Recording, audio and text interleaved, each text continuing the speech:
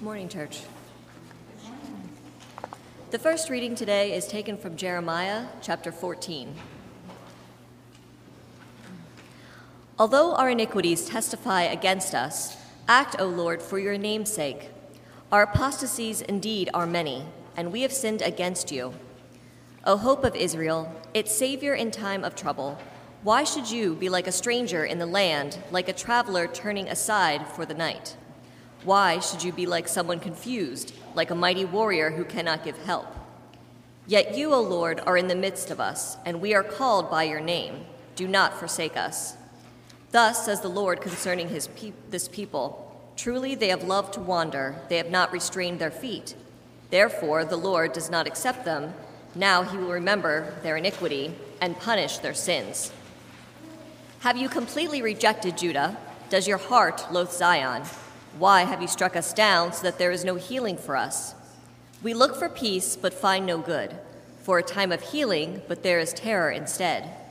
We acknowledge our wickedness, O Lord, the iniquity of our ancestors, for we have sinned against you. Do not spurn us for your name's sake. Do not dishonor our glorious throne. Remember and do not break your covenant with us. Can any idols of the nations bring rain? Or can the heavens give showers? It is not you, O Lord our God. We set our hope on you, for it is you who do all this. We will read Psalm 84 responsively by verse. How dear to me is your dwelling, O Lord of hosts.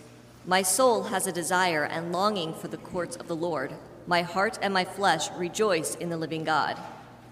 The sparrow has found her house, and the swallow a nest where she may lay her young, by the side of your altars, O Lord of hosts, my King and my God. Happy are they who dwell in your house. They will always be praising you. Happy are the people whose strength is in you, whose hearts are set in pilgrim's way. Those who go through the desolate valley will find in it a place of springs, for the early rains have covered it with pools of water. They will climb from height to height, and the God of gods will reveal himself in Zion. The second reading is from 2 Timothy chapter 4. As for me, I am already being poured out as a libation, and the time for my departure has come. I have fought the good fight, I have finished the race, I have kept the faith.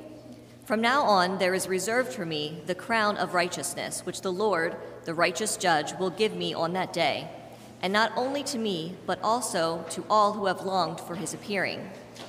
At my first defense, no one came to my support, but all deserted me. May it not be counted against them. But the Lord stood by me and gave me strength, so that through me the message might be fully proclaimed, and all the Gentiles might hear it. So I was rescued from the lion's mouth.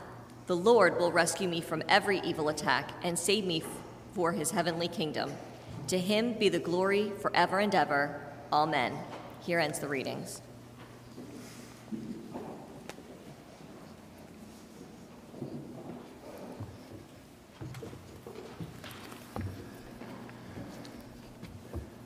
The Holy Gospel according to St. Luke, the 18th chapter. Glory to you, O Lord. Jesus also told this parable to some who trusted in themselves that they were righteous and regarded others with contempt. 2 men went up to the temple to pray, one a Pharisee and the other a tax collector.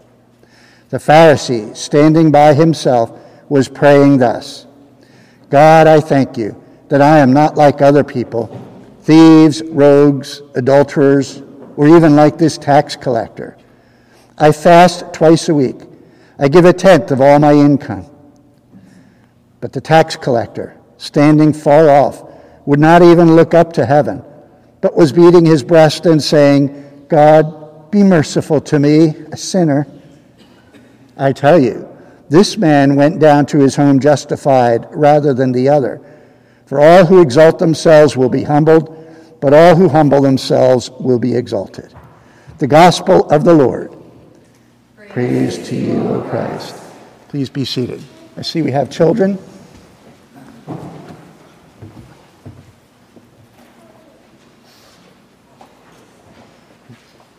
Hi.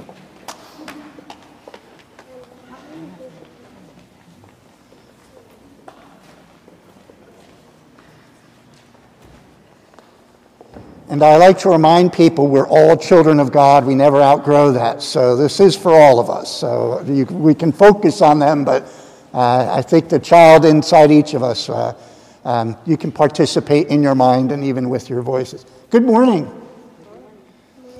Have you ever been to a place where they did cheers? Like they echoing cheers like at a football game, right? Oh, right, okay. So we're going to do a little cheer. Repeat after me. I am. Give me an A. Give me a child. Child. Give me of. Give me a God. Put them together. What does it say? I am a child of God. Those 6 words can shape our whole lives to be very different from what they would be without those 6 words.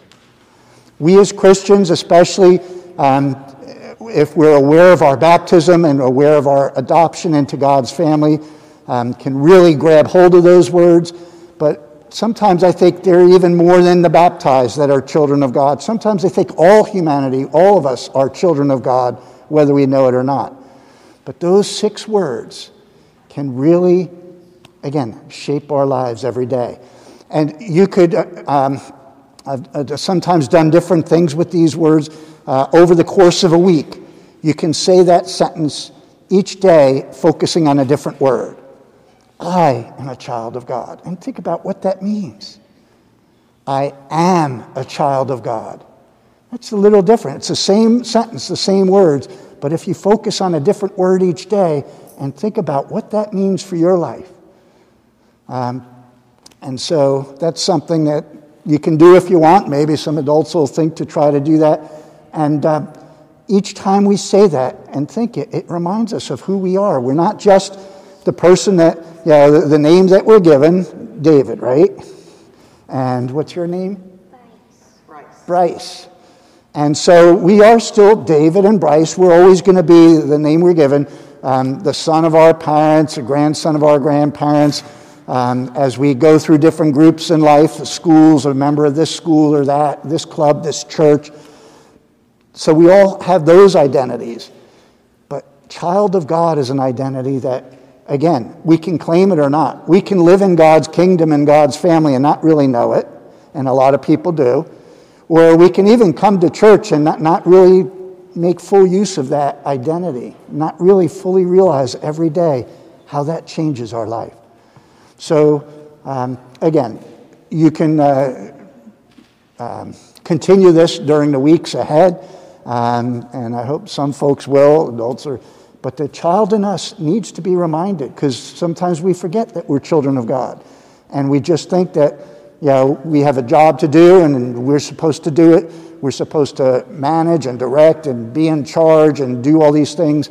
And sometimes it can balance that out if we remind ourselves we're children of God. And that means that we have a loving God who loves us, who cares for us, who wants us to grow into full, happy, abundant lives.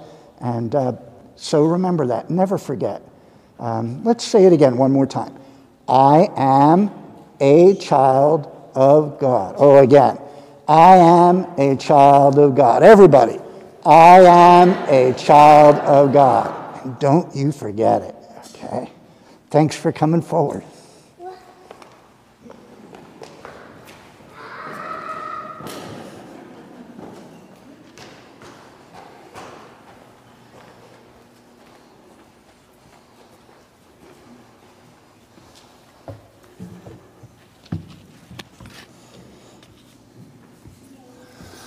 Let us pray.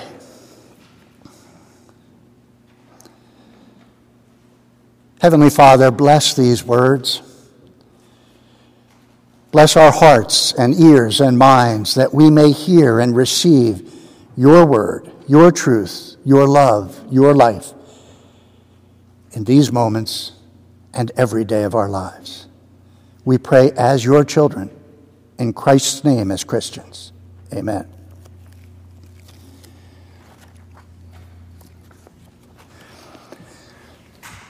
First, a few words about our disturbing Old Testament lesson, if you really read carefully, and if you read the part that gets skipped out of the lectionary, I've always, since a kid, anytime the lectionary skips verses, I've got to go see, what are they cutting out? And it's even more of an unforgiving God, a judging God, which is a good antidote when we get to presume on God's forgiveness. We love to have a loving, forgiving God, and we usually focus on that, especially as Lutherans, grace and love. But there are places in the Old and New Testament where it seems that God is a God of judgment and not always forgiving when we expect it.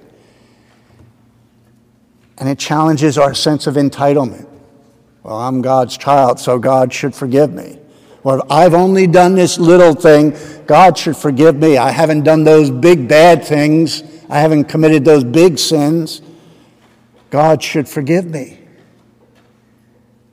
And it's that sense of entitlement and self-righteousness that got the Pharisees in trouble.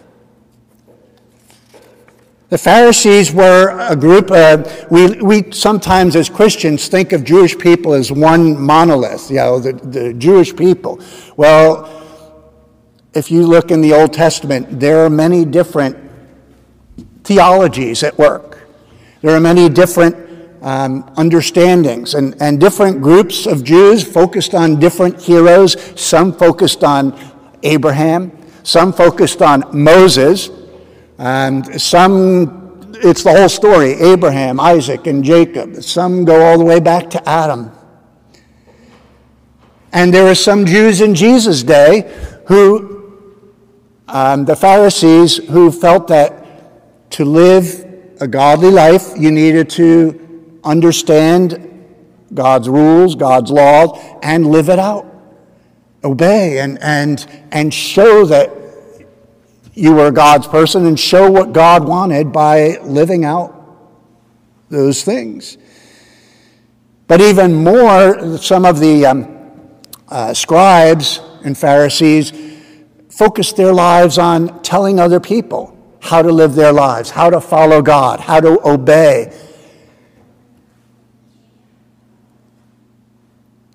And in a way, there's something good about that. There's something good about trying to lift up God's expectations of our life, lift up God's intention for how we are to live. But it often became a telling other people what to do, judging other people. These people did it wrong. Those people did it wrong. If you're not in my group, if you're not doing it my way, you're doing it the wrong way. God's word is like this. But even there, Pharisees, the rabbis would have debates with each other over what different texts meant in Scripture and others that they used. And so the Jewish faith is not one monolith. It's as splintered and many different colors as the Christian faith. But one of the things that a lot of people had in common then and now is the sense of, I do things the right way. Others who do it different are doing it the wrong way. My way of following God is the right way. Theirs is the wrong way. My understanding of God is right. And anyone who has a different understanding, there's something weird or strange or wrong about that.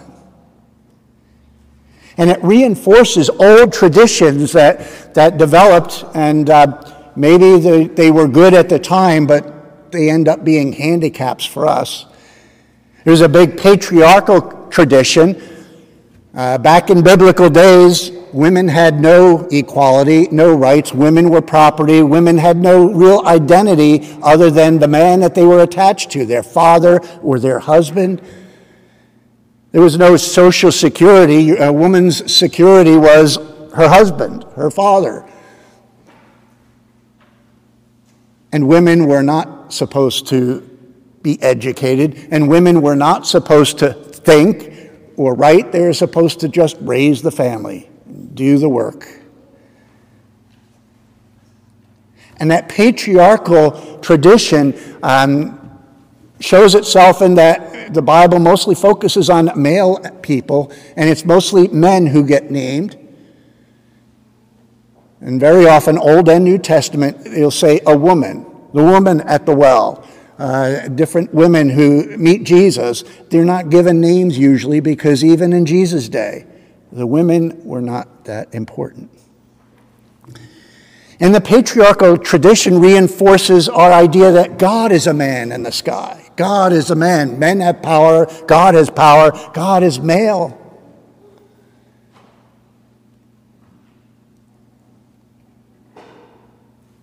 And in our own context, our own time, as there are different understandings of God or different words used, some people get very upset. The tradition, Father, Son, and Holy Spirit, is a tradition of the church, and there's a lot of good in it. But it was developed in a time when all the symbols of power were male.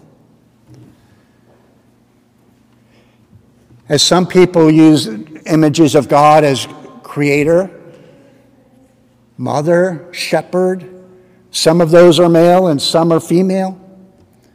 But even Jesus said, I wish that they were all gathered as a hen gathers her chicks, giving God a female image, a hen gathering her chicks. But a lot of us today, we kind of write that off. That's strange. That's wrong. That's feminizing God. Well, God is both male and female, and neither. God is not human. But we have trouble dealing with a God that's not human. We've got to give human images. And so we do. And throughout Scripture, we give human images of God. And we fight over who's right and who's wrong. And we fight about the old theologies and the new theologies. Although there's more than one of each, there's dozens, there's hundreds of different ways of understanding God. And different ways of living out our identity as God's people. We can be like the Pharisees and study all the rules, the commandments, and what we're supposed to do, study Old and New Testament for all the rules, and then spit them out and declare who's not following the rules. And far too many Christians today do that, live as modern-day Pharisees, dividing the world, drawing their lines into who's in and who's out. We're making outcasts out of the people that don't seem to be doing it right. Making humanity into a pecking order, which is the human side of us as we go through life. As we enter a situation, as we meet a new person, they say within 7 seconds you're making your first impression of that person and where they stand in the pecking order. And are they more educated? Are they more authoritative? Are they to be trusted, respected? All this in 7 seconds. The human side of us is trying to always figure out where we fit in, who's above us, who's below us, judging others, trying to be God without knowing it, trying to judge the world.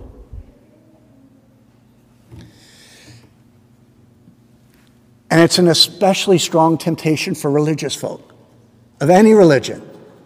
Any Christian denomination, but any non-Christian religion, one of the temptations is to divide into who's a better follower of God, who's a better liver of this life.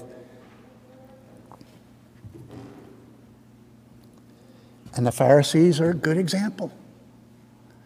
They worked at trying to live out their life right. They worked at trying to learn the laws. They worked at trying to obey and follow the laws. They did a lot of good stuff. They may even have good intentions, as we do when we follow their footsteps. We want the rest of the world to know God and follow God the way we do. And there's a little bit of missionary zeal in that. And again, that's not all bad. But the human side of us sooner or later gets involved. The human side of us that looks at life from the self-centered perspective. What's in it for me? What's going to be better for me? As we make our agenda and schedules and budgets, as we live our lives and make all the choices and priorities, it always comes down to what's going to make life better for me? What's going to make me happier or more comfortable? We go to the market. We look for the lowest prices when we're buying something so we can get more for our money. And if we're selling something, we want to sell it for as much as we're able to sell it for, get the highest price. And that works its way into our whole system. If you're an employer, you try to get good workers for as little as you can pay.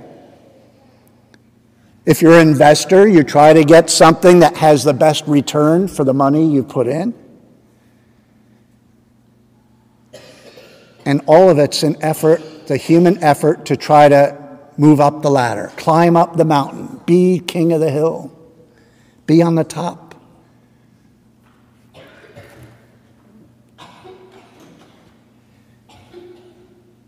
And we see it when we see ourselves judging others. When we pray something or even think something like this Pharisee, Lord, I thank you that I'm not like one of those people. I want to ask for a show of hands, but it's not right. But think in your mind, have you ever said that to yourself or to God? Have you ever been glad that you're fortunate that you don't have to live a life like that?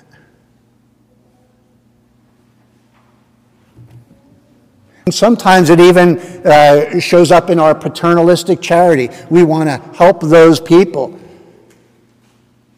But in helping, we're trying to lift ourselves up. I'm doing a good thing. I'm sharing a little extra money or whatever with those people who don't have enough. And aren't I doing a good thing? Aren't I living out the godly life?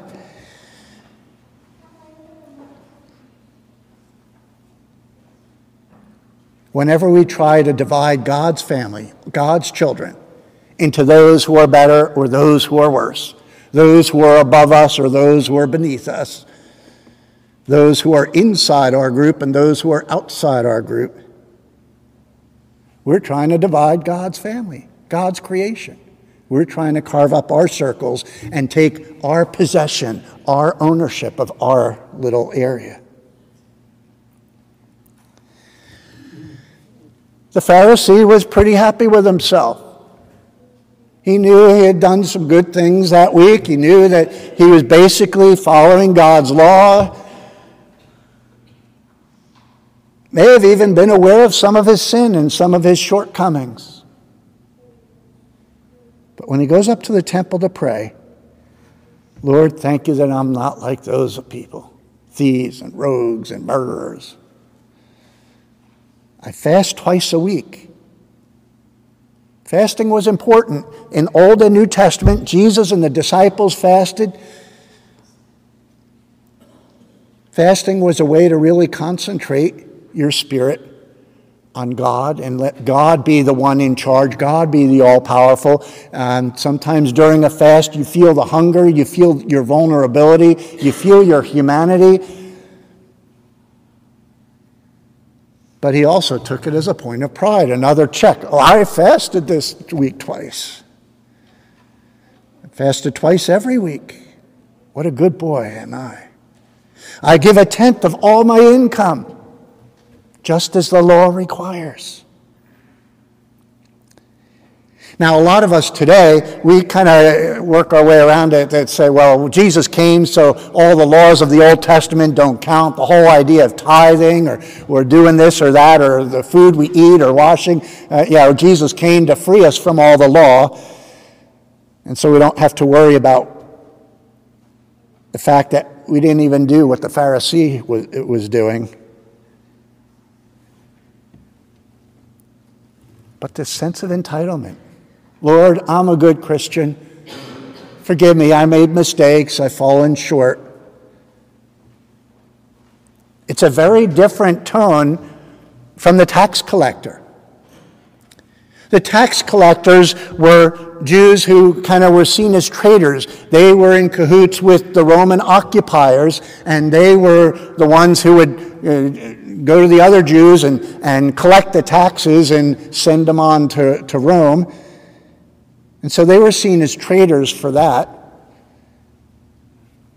And their salary was they would get a cut of what they collected, and what they were assigned was very small, but if they collected more than what was called for, then they could pocket the difference.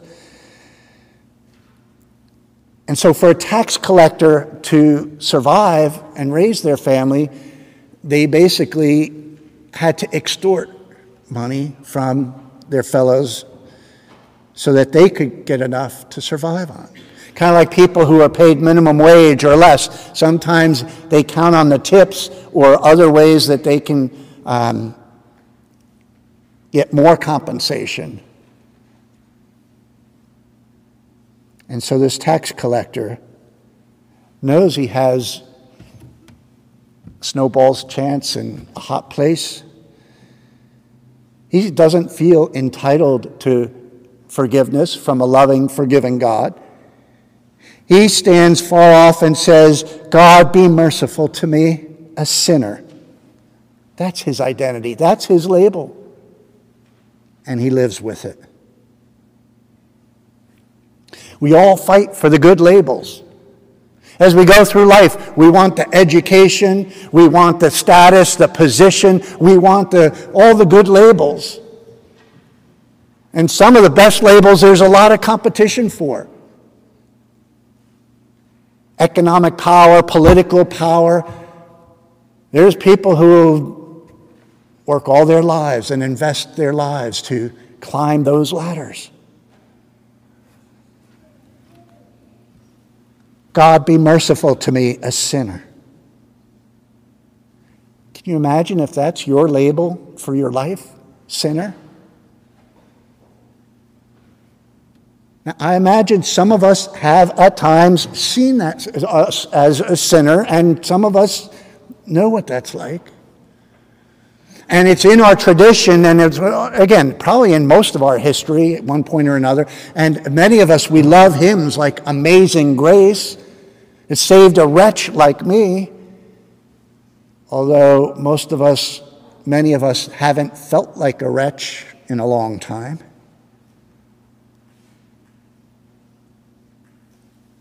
But it's the sinner, it's the wretch, it's the person who has no hope in their righteousness that leans on God and God's mercy and God's love and doesn't expect it, doesn't feel entitled, but cries out and begs, God, be merciful to me, a sinner. Jesus tells this parable. And again, with all of Jesus' parables, we don't know if they actually happened or not, if it's a story he's retelling, or if he's making up a story to make a point. It doesn't really matter if it really happened or not. As Jesus tells this story, he's making a point. This man went down to his home justified rather than the other.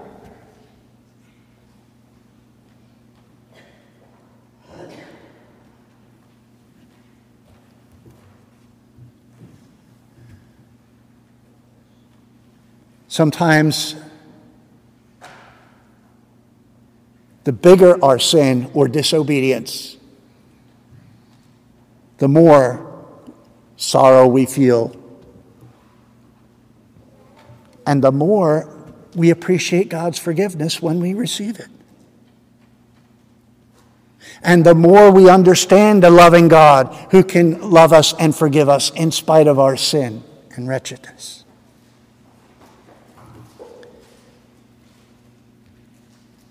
But when we're in our comfort zone of being with a loving God and we're on God's side, we're in God's church, our God is a loving God, a forgiving God, sometimes we can become like the Pharisee and feel pretty well off, pretty smug and entitled and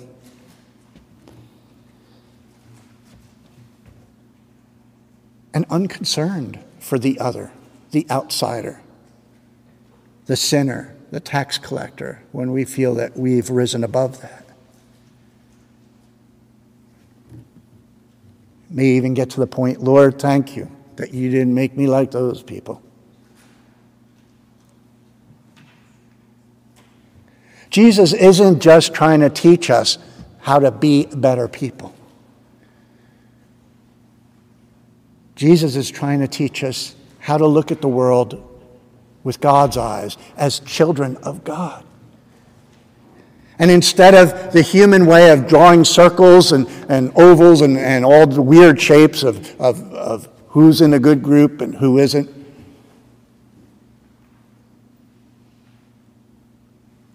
finding our bondage with all of humanity.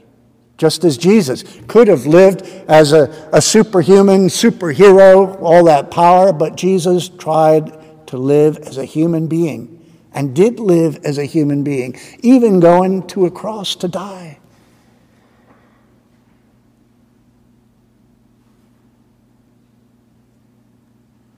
And all his life, he tried to teach people that way of life, that vision of life, that vision of God as a loving daddy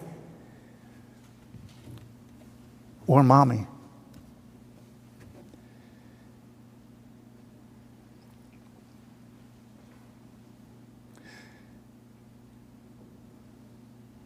So when we read parables like this, and we're tempted to put ourselves in the parable, and we don't want to be the Pharisee because we know that Jesus is saying that's not the right way to be. But we often also don't want to be the tax collector, robbing from our friends and neighbors to give to the high and mighty above us.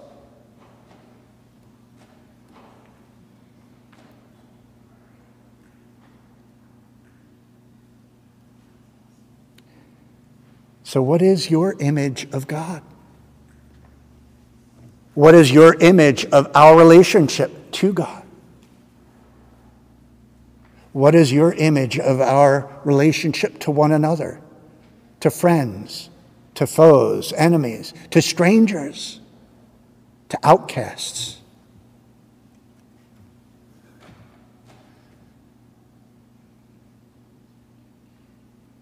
And how well do we understand and follow God's loving example of reaching down, forgiving the unforgivable,